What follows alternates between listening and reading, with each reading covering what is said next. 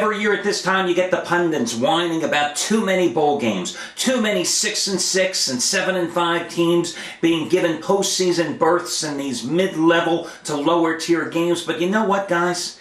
If the games are entertaining, if they're exciting, that's all that matters. And it all comes down to whether or not the matchups are right when they're presented to you in the bowls. I mean, look at yesterday's action on Thursday. You tell me.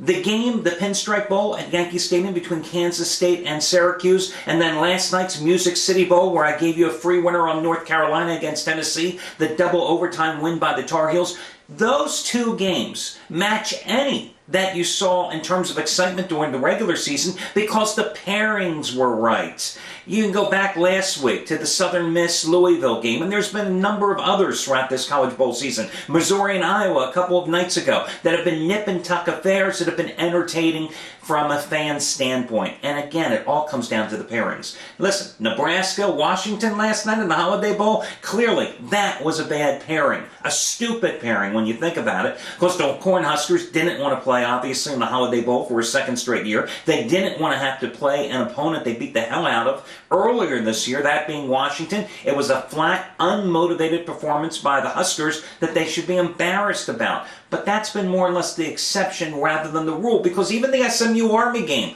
was a competitive one yesterday. As Army jumped out to the early lead, SMU came back and made it a ball game. So, it all comes down to the pairings. Hi everyone, Al DeMarco here, and this is going to be your New Year's Eve Friday video report. First of all, best wishes to you all for a happy, prosperous, and hopefully profitable New Year. Please be safe tonight if you're going out and partying.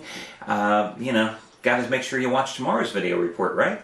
Hey, I've got another money-saving coupon offer for you guys. It is Bowl25. Bowl25. This will save you $25 off any single purchase you make at any site today, or for any handicapper today at the site. You don't necessarily have to buy my place. $25 off. And that coupon, guys, is good either today, tomorrow, or even Sunday for the final day of the NFL season. Once again, it is Bowl25, the word bowl and the number 25, no space between them. Enter that in your shopping cart when prompted, and you will save $25 off of any single purchase price here today, tomorrow, or Sunday.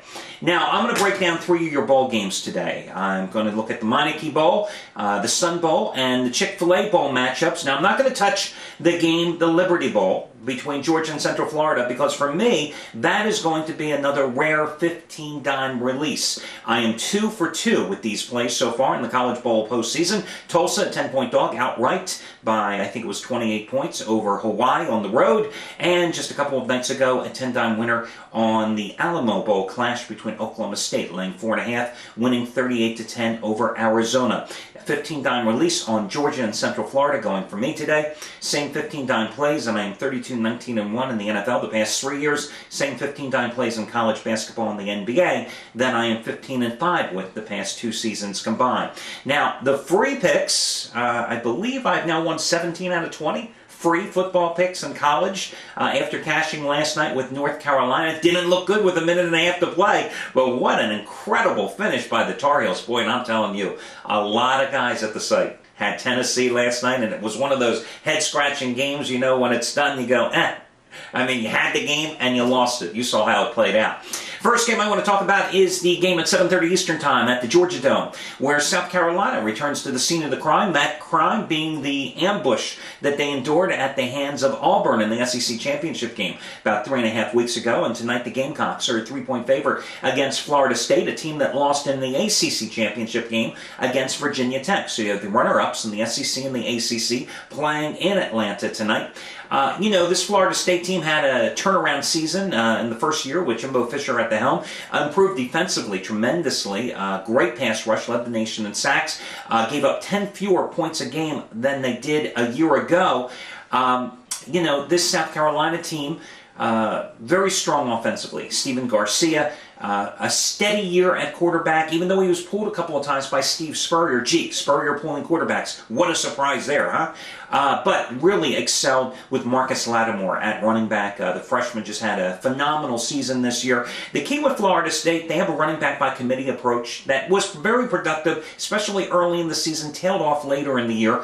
But the key always comes down to Christian Ponder. He missed 2 of the final 4 games because of elbow problems. He's had about 3.5 weeks now to rest and rehab that elbow. Is scheduled to start here tonight.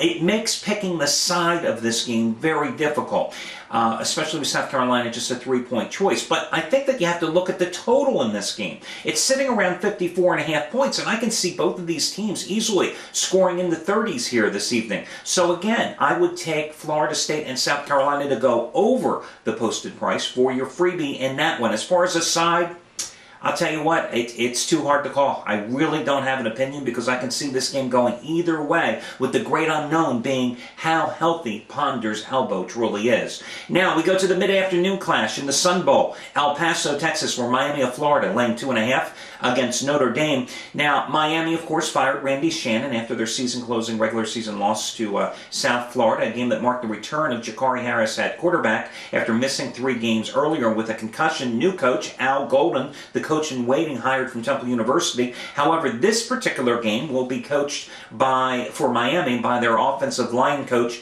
Jeff Stoutland, today. The key in this contest is going to be the quarterback play as well. Listen, Jakari Harris, when he's good, he's good. And when he's bad, he's really bad, guys. I mean, you know, in 5 wins this year for Miami, he had 13 touchdown passes and 5 interceptions. In 4 losses, he had 1 touchdown pass, 7 interceptions. Now, Notre Dame suffered a bunch of injuries late in the season, including losing their quarterback.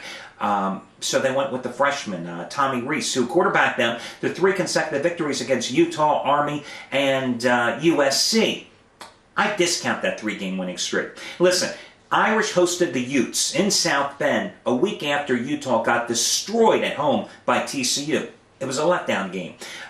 They took on an Army team that, I don't care that Army beat SMU yesterday. Army simply wasn't that good. No passing attack. It was a team that was primed to be beaten by the Irish, and it was. And the USC win, you know, Matt Barkley watched that game. It was Mitch Mustaine that was quarterbacking USC that night, and it was played in a torrential downpour. USC could have easily won that game if not for turnovers. So I like Miami here. I think it's a cheap price at 2.5. If it goes to 3, you buy down the half point and you ride the Hurricanes in this one.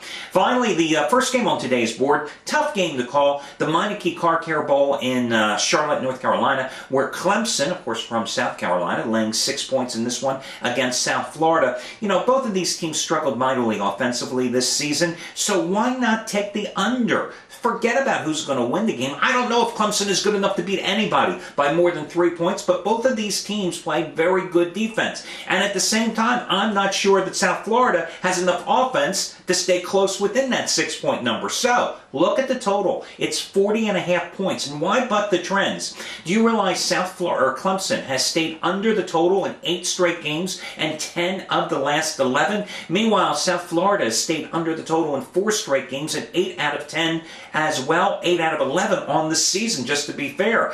You know, you've got a Clemson defense that gives up 18 points a game, a South Florida defense that gives up 20 points a game. Neither team can run the ball effectively. Both teams have quarterbacks. South Florida with B.J. Daniels, and Clemson with Kyle Parker that struggled this year. Daniels, 12 interceptions versus only 9 touchdown passes. Parker this year, 12 touchdown passes versus only 10 interceptions. You know, so neither one of them put points on the board. Again, I would play the under.